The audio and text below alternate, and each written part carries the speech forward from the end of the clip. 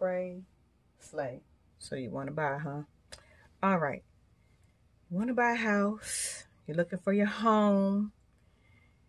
First thing you need to do is contact the financial institution of your choice that you want to go through for the loan. And you need to ask them for a pre-approved letter of how much they will authorize you for a loan. You want to know that. You don't just want to go out and say, oh, I found this house nice. And then the company's like, we only going to give you a loan for this much. So I don't know how you're going to get that unless you got cash for the difference. So it's good to know how much the financial institution is going to authorize you. And when you have a pre-approved letter and you contact a real estate agent, they're like, oh, we got a pre-approved letter. So I need you to look up houses this amount and below. And the agent's like, oh, you ready. Okay. The second thing I need you to do after you find out how much you're authorized to get from a financial institution is I need you to call up another company, the company of your choice that you think that you're going to go and get homeowners insurance from. So you want to ask them, I need to know approximately, I'm thinking about buying a home. I need to know approximately how much homeowner insurance is going to cost. And they're going to ask you approximately how much the house is, because they need to know homeowners insurance covers rebuilding the house if it was destroyed, like say a tornado or hurricane came through and just wiped it out. Homeowners insurance has to cover to rebuild the dwelling and the property that was inside the dwelling or on your property, period. In the grass, you could have had a shed or anything like that. So this is why you need to know how much your property is worth. Okay, so then they can give you an estimate of what they believe how much homeowners insurance would possibly cost. You need these things because a real estate agent or whoever is only going to give you, or a financial institution, they're going to be like, oh, your principal and interest is only going to be this. Okay, if you're a first homeowner like I was when I got my first house, I'm thinking that's what my mortgage payment is going to be. No, your mortgage payment consists of the principal and interest, which is the principal of how much you got the house for. So say the house is $200,000. Okay, so that's the principal that you owe the bank. But the bank's going to charge you interest. It ain't 0% interest free. So principal and interest is how much the house costs plus the interest that the bank is going to charge you. Also, it consists of your escrow account, which is the county tax bill, and your homeowner's insurance. So you're like, oh, I can afford that. I can afford that. And I tried to tell my cousin, like, I don't think you can afford these houses you're going to. I said, did you look up the taxes, how much they pay on the taxes? Because the taxes of what they pay in a year on that property, you have to divide that by 12. Add that monthly amount onto the principal and interest. Also, the homeowner's insurance has to be, that monthly value has to be added on to the principal and interest. Also, that is your complete mortgage amount. And it fluctuates. Because listen to what I'm saying. The county tax bill, they're charging you tax for the land your house sits on. So that can fluctuate. If the market goes up, then your county taxes go up. The market goes down, the county taxes go down. Your property value goes up. Think about it. Your homeowner's insurance goes up because they have to replace the house, rebuild it if it's destroyed. So it's not like a car note or anything else. Your mortgage payment can fluctuate based off the county tax bill or your homeowner's insurance. Your principal and interest will stay the same, but not your escrow. Not at all. Yes, buying a house. You have to have all the other research done first. I've only bought houses in 2 different states. So you have to look up the particulars of your area, your county, your city, your state. This is not to go for everybody. Understand, I'm only speaking of my experiences and sharing my experiences. It might be similar to yours. Basically, some people say, look, I want a mortgage payment to be this much and that's it. We can't afford anything higher than paying this much a month. Okay, that's not how mortgages work. So if you have a max out amount, I would not pick a place that's at the max out amount, because your county tax bill and your homeowner's insurance could increase. So if you want some wiggle room for it to increase over time because your property value went up or your land value went up, then do not figure out, oh, I don't want to pay any more than $2,000 a month. But then when everything's said and done, principal, interest plus your escrow adds up to exactly $2,000 a month. You would hope your property value would go up, but if it does, your mortgage payment's going to go up. And how they did me the first time it happened to me was they gave a letter in the mail, only gave me 30 days. They said, pay us this money now, the county tax bill or homeowners insurance. Pay us this increase right now. You have 30 days to pay it to us, or we're going to increase your payment to this. So they were going to increase it regardless. But if I didn't give them the money up front now to pay the bill that's due, they was going to increase it drastically. So it was either give us this $2,000 within 30 days, or your mortgage payment is going to go up by hundreds of dollars. I said, what? I gave them that $2,000. It was out of the blue. I didn't even know that that could happen. So I'm letting you know, just in case. Oh, I can afford that. Think about it. The other thing is what rate to pick, adjustable rate or fixed rate. If you don't know by now, I'm a safe and secure person. I don't really go with risk. Adjustable rate, from what I understand, again, do your own research. Adjustable rate is, say, like it's an ARM rate. That's what they call it, ARM. Adjustable rate, say the ARM rate is for 5 years, which means it's fixed for that 5 years. After the 5 years is up, whatever the market is at that day when your ARM ends, that's the rate you get. So I'm like, nah, bruh, I'm not doing that. So the ARM rate looks good, but if you plan on being in this home long term, I'm not doing no ARM. I'm doing fixed. So I've only done fixed. I've never done ARM. Like I said, do your research if that's what you want to do. I don't know much about ARM. That's what I heard about it. Buying a house is not like buying a car. So you want to come in at the rate that you want for the long run. Again, I bought a house. It was at one rate, like say 7.5%. And then they came out a low rate, like 6%. I was like, ooh, let me get that rate. Because I refinanced my car before for a lower interest rate. So I was like, oh, let me get that rate. They was like, you got to pay closing costs. Whoa, wait, why? I already did that once. Refinancing your house or getting a home equity loan, a second mortgage, which I discussed in debts. Doing that is like buying your house again. There's closing cost fees that go with that. Now, some organizations will waive a lot of the fees, but there will be some fees redoing the title and all this other stuff. There's some fees you just can't get away from. Again, you might find somebody that waives the fees, but normally when you try to refinance your house or get a home equity loan, you have to pay closing cost fees. So what I tell people is go into the home with the rate that you want to be at for the long haul. So say the market is 7% interest, right? Say that's the market across America. That is the best, lowest rate out there. You can buy the points down. Google this. You can buy the points down, which means you can lower the rate by buying it down. So you basically paying money to get a lower rate. Okay? So there are mortgage calculators out there. A lot of people, when they come to talk to me about buying their first home, they were like, oh, I'm gonna put a down payment of $10,000. I said, do not ever put a down payment on the house. For every $10,000, it only takes down $100 off your mortgage payment. So I said, don't do down payment.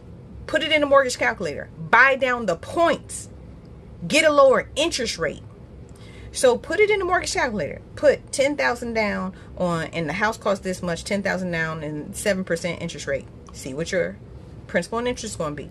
Turn around, put $0 down. Right? Put $0 down and lower the interest rate to 6%. And then see what your mortgage payment is going to be. it'll be cheaper to buy the points down. Now, if you got any money left over after you buy the points down, because after a certain point in time of buying the points down, it gets too expensive. So I bought it down to, I was like, ooh, no, I'm not trying to spend that amount of money. So I said, let's just go up to one before that. Let's go to 4% and do it to 4%. Now, if I still had money left over that I was willing to put money down, then yeah, you can put that money towards the down payment. But if you got a set amount of money to put as a down payment, don't do it. Use that money to buy the points down to get you a lower interest rate. Trust me, go in at the interest rate that you want for the long haul. You don't want to refinance and pay closing costs again.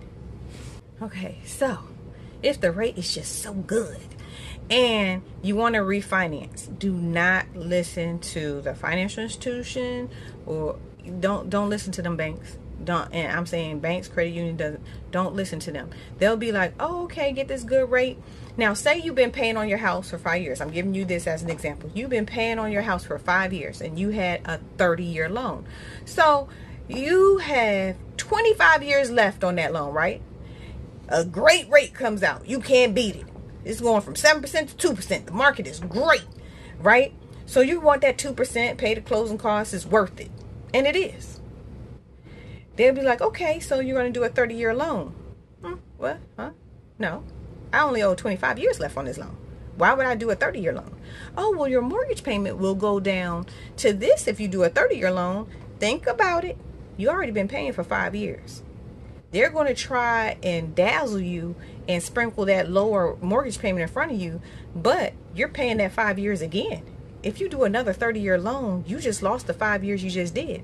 So if you look and calculate for the long run and tell them to calculate it for you, that's their job. Tell them, calculate, how much would I pay the bank if I start over with a 30-year loan, even if it's 2%?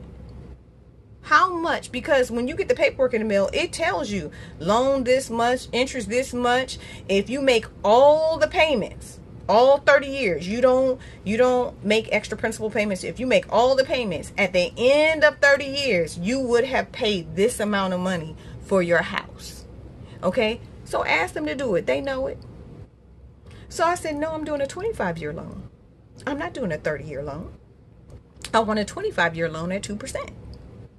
Actually, I had only paid the house in 2 years. So I owe 28 years. But I did a 25-year loan. I said in the long run, I save money by doing a 25-year loan and not starting all over with a 30-year loan. You trying, oh, you save money a month. No, but in the long run, I did save money a month because I paid you another extra 5 years. It's like I've been paying on this house for 35 years. No. You're not going to get extra years out of me of paying you anything. Tell them to do the math. Period. That's their job.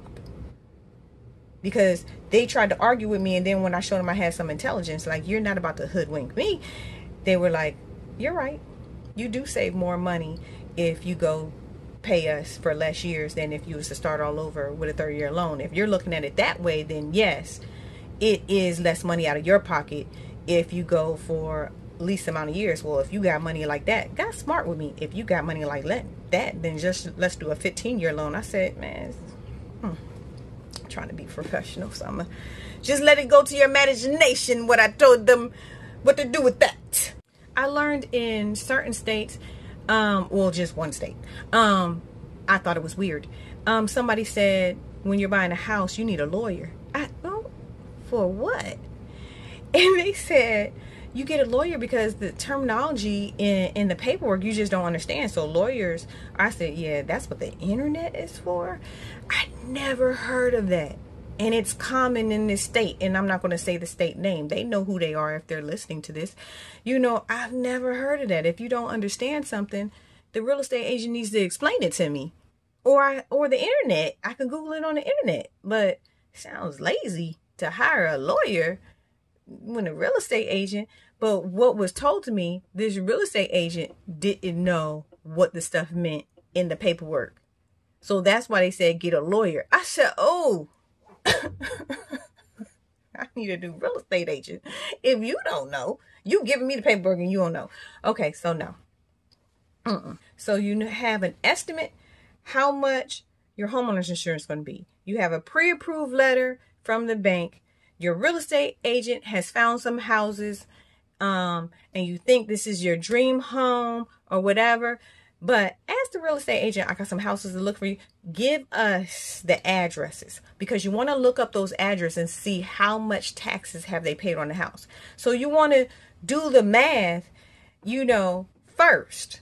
You want to figure out how much your mortgage payment is actually going to be. And you need the homeowner's insurance amount, you need the tax amount, and then you need the principal and interest of that. So that's what those calculators for. So we have all that.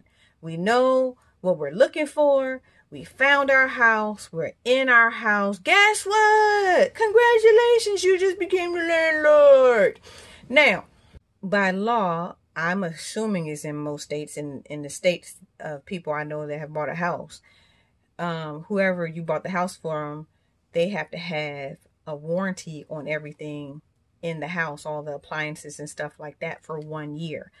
After that, you don't have any warranties on the appliances in the house.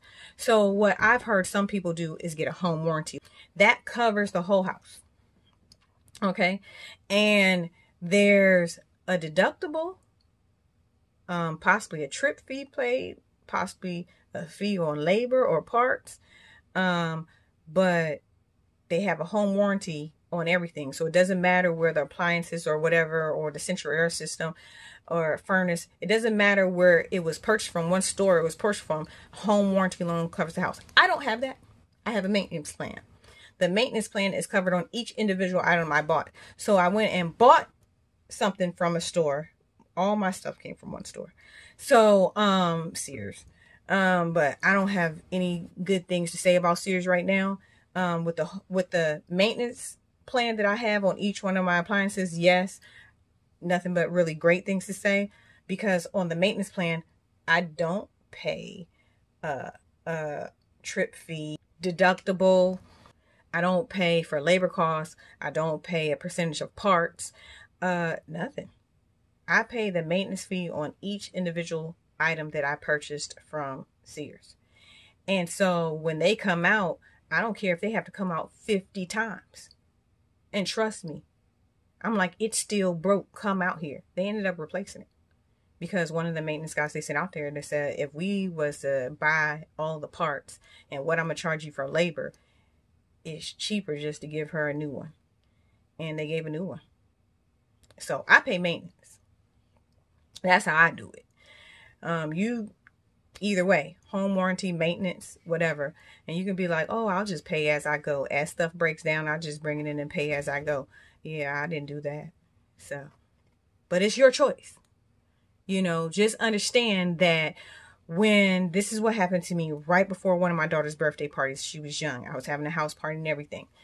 And this real life story, I went to the basement and I saw a puddle of water. And I'm like, where's this water coming from? It was coming from the water heater. So I called and I was just like, how can you fix a water heater? They said no. They said that's like finding a needle in a haystack. We don't know where the hole is at coming from, whatever. So I went to Sears to buy me a new water heater. I was like, oh, this ain't bad. Yeah, give me this joint right here, this big joint right here, $200, right? Like I said, this was years ago. I said, yeah, give me this thing right here. So I'm thinking $200 ain't bad. Her birthday party is literally a week away. I done spent all this money on everything else prepping for that.